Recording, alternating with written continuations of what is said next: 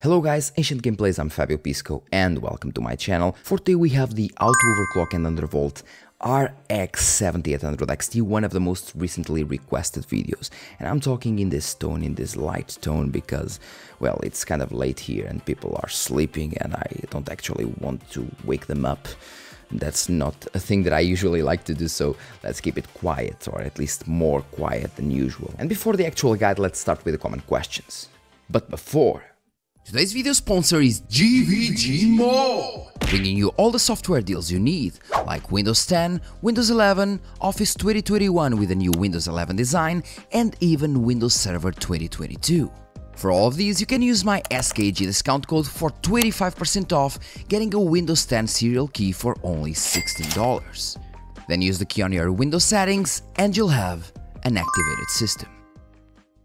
So the first common question is, can I do this on my Asus RX 7800 XT, on my MSI ASRock, on my Sapphire RX 7800 XT, on my AMD RX 7800 XT? Yes, the model does not matter. As long as your card is an RX 7800 XT, these settings apply. The second common question is, will this void my warranty? No, it won't void your warranty. Although that some brands like AMD and some others, they say that be careful because if you overclock, you'll void your warranty. In some scenarios, firstly, it depends on the country, and secondly, they can't prove that you overclocked. And with the software locks that we have today, it is almost impossible to break your GPU by overclocking, because once again we have software locks and the GPU won't go above that. If you have some issues, you can still send the card to the warranty or to the store. There won't be any issues in 99.9% of cases. Just letting you know. And the third and final common question is, will this break my GPU or will this degrade my GPU? And the obvious answer is no. And no, because like I told you before, the GPUs nowadays have software locks. Unless you're modding the VBIOS, so the BIOS of your graphics card, nothing will happen. Because as soon as you try some values that may be harmful to the GPU, the computer will crash, the computer will reboot, but the card won't be damaged at all. The most it can help is that your GPU breaks because you have a time bomb instead of a power supply. But if you have at least a decent power supply that can handle the extra power draw, maybe the extra peak power draw, because it's not always about the average or the current power draw. Sometimes as soon as you overclock, the peak power draw can be higher, and that's one of the reasons why some power supplies cannot handle. But as soon as you don't have a time bomb, once again, and you have a decent power supply, you'll have no issues whatsoever. So no, this process won't break your GPU, and this process won't degrade your GPU as well. Now for the actual overclocking guide, we're going to use the AMD ADRENALIN settings. You can use other softwares like, for example, MS Afterburner, but since we have the AMD software and we actually have the overclocking profiles, we have overclocking profiles, overclocking tools inside the ADRENALIN software, why not use it? So what you have to do is go to your desktop, right click on the button of your mouse, and you have the AMD software ADRENALIN edition. Just open it. And you'll first go with the home menu. As you can see, I'm recording now. Go to the performance tab that you have here on the top, click on it, then you have the metrics, tuning and settings subtabs, and you go to the tuning subtab. Now on the GPU we have the tuning control, and the first thing that you want to do actually is go and select manual tuning. So we kind of have tuning presets and automatic overclocks, but the automatic overclocks aren't near as good as what we can actually do with a manual overclocking, because as you can see, you can select the undervolt GPU option, overclock GPU option, or overclock VRAM option.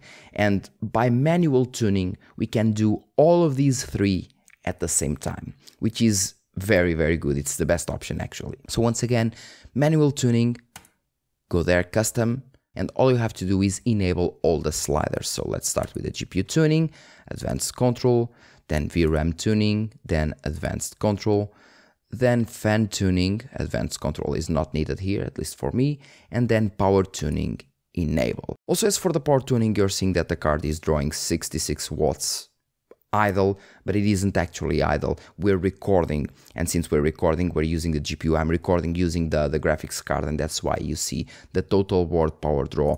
The usual power draw that I have with only one monitor is around, let's say, from 8 to 12 watts. So the first thing that I do when I'm overclocking and undervolting at the same time, or even just overclocking, is go to the power tuning, which is one of the most important settings, and push the power settings, the power limits, to the max. And once again, this does not mean that the card will automatically consume more power. It means that the card will consume more power if the card needs more power to deliver more FPS.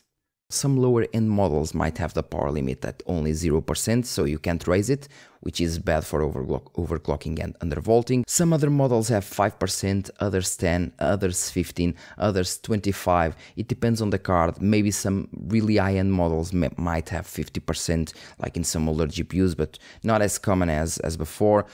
But still, raise the power limit to the maximum in order to ensure that the card can consume the power it needs to perform better and deliver more FPS. After that, well, as for the fan tuning, I usually leave the 0 RPM option enabled, so the fans will only start spinning, let's say, at over 40, 50 degrees. It depends on the GPU actually. So here the fans are spinning at over at 45 degrees, so I believe that the minimum temperature is 40 degrees. It will start spinning after 40 degrees. In some models it's 50 degrees, in some others is 55. In this case it is 45 degrees and the fan is working because once again we're recording and we have 60 watts of power draw. But usually I leave the maximum fan tuning at around 55%. I leave it at 79% here or at 80% because this is an AMD reference model, but the higher tier model you have, the lower you can go on these values because once again you'll have a way better cooling solution, so you won't need the fans to be spinning so fast. As for the GPU tuning, well, the GPU tuning goes a bit different from the 7700 XT. The 7700 XT had kind of a software lock to 2600 MHz, while this does not happen to the 7800 XT. It kind of still has a software lock in most scenarios, but not near as bad as the 7700 XT, so it works fine. So the minimum frequency, we do not need to raise the minimum frequency in this scenario like we did with the 7700 XT. So for the 7800 XT, the minimum frequency stays at the 500 usual, and the maximum frequency raises from 2670 or 2600 MHz to 3000. It means that the GPU will run at 3000 MHz on titles where it can actually achieve 3000 MHz inside the power limit of the GPU. In this case, it's 290 watts, I believe. So if the game usually consumes more power because it depends on how the game is actually structured. For example, the most recent Assassin's Creed games like Valhalla and Mirage, they tend to consume a lot less power than other games. So in those games, since the game consumes less power, the GPU clocks actually raise to compensate the fact that the GPU isn't being properly utilized. So they compensate with higher frequency in order to achieve higher FPS. That's how it works basically. So in some games it might achieve only 2600 MHz, in some games it might achieve 2700, in others 2800. It depends on the power roof or the power limit that we have. Also, by the way, it depends on the resolution. So lower resolution, since the GPU is not as utilized as before, in lower resolutions the maximum frequency will be higher, and in higher resolutions the maximum frequency will be lower. But still, raising this, doing this alone with the power draw to with the power limit to the maximum will give you better performance already. Now, as for the voltage, this one is a tricky one, because with the RDNA 3 cards, the Radeon 7000 series, they don't work like the previous cards. They work by power states, meaning, for example, that if your game is running at, let's say, 2600 MHz, you'll have a base voltage for those 2600 MHz. If you're running at 2500 MHz, you'll have a base voltage for those 2500 MHz. If you're running at 2800 MHz, you're gonna have a base voltage for those 2800 MHz. So, for example, if you go here and select 1100 instead of 1150, so decreasing 50 millivolts, it doesn't mean that the GPU will run constantly at 1100 millivolts. So like I told you before, the voltage slider is more like an offset.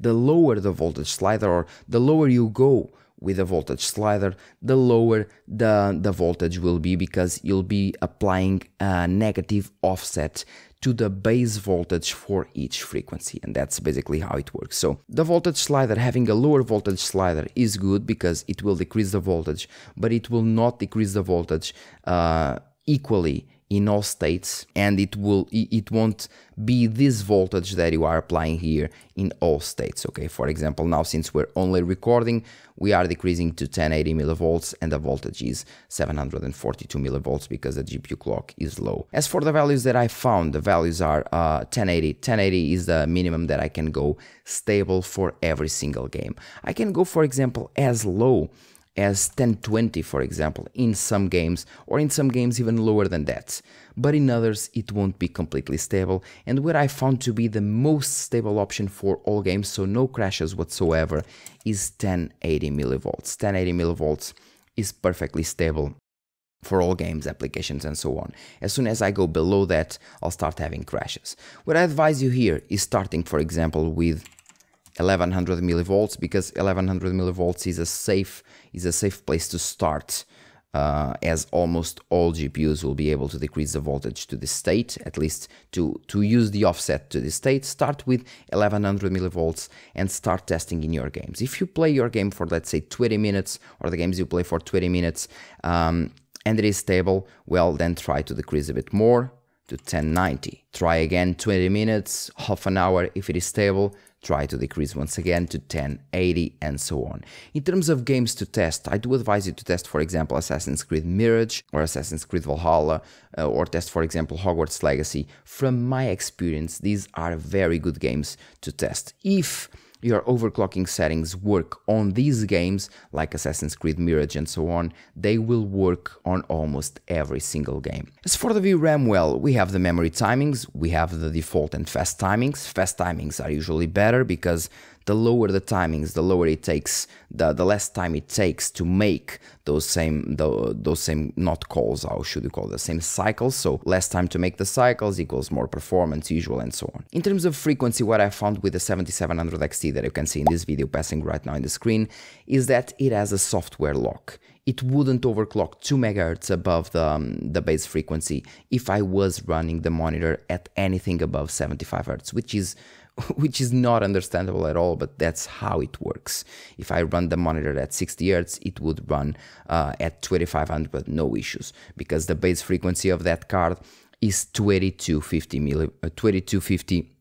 megahertz, sorry, while the base frequency here is, well, around 24-25 megahertz, as we can see here. I can go with my card up to 2600, usually from 12 to 14 millivolts is the offset that you have to apply in order to have this round number. Basically, this is it. Remember, all cards are different. Your card might be able to go up to 2700 like the RX 7900 series, or it might not even be able to achieve the 2600 megahertz. I do advise you to start, for example, with 2500 megahertz, so 2514 for the offset.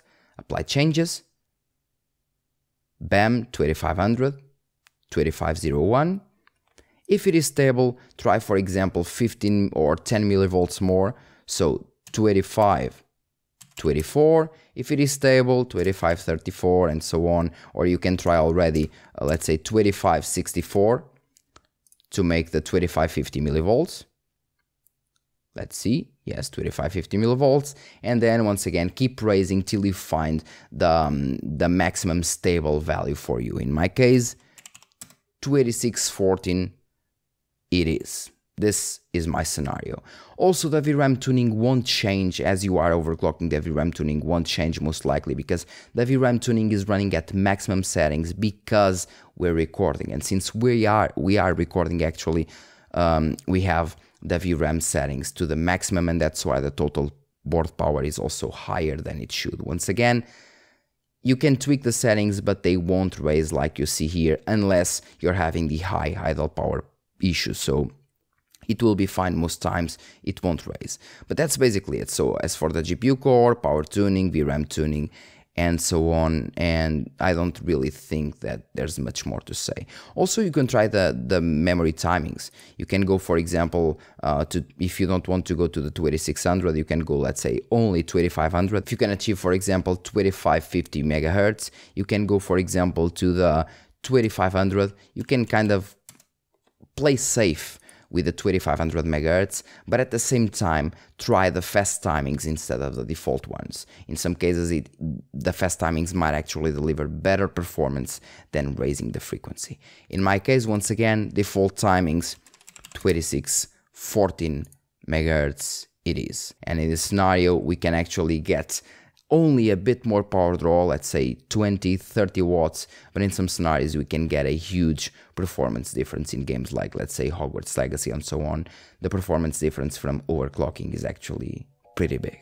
And well guys, that's all for this video. Thank you very much for watching. As always, if you have any kind of doubts, just go to the comment section and leave the doubts in the comment section, and as usual I will try to answer as fast as I can. Also, the link to the to these settings that you're seeing here, to the profile settings and to the power saving settings as well, are in the description, so you can go to the description and download these same settings that you see here. All you have to do after downloading the settings is go here to import file, select the location of the file.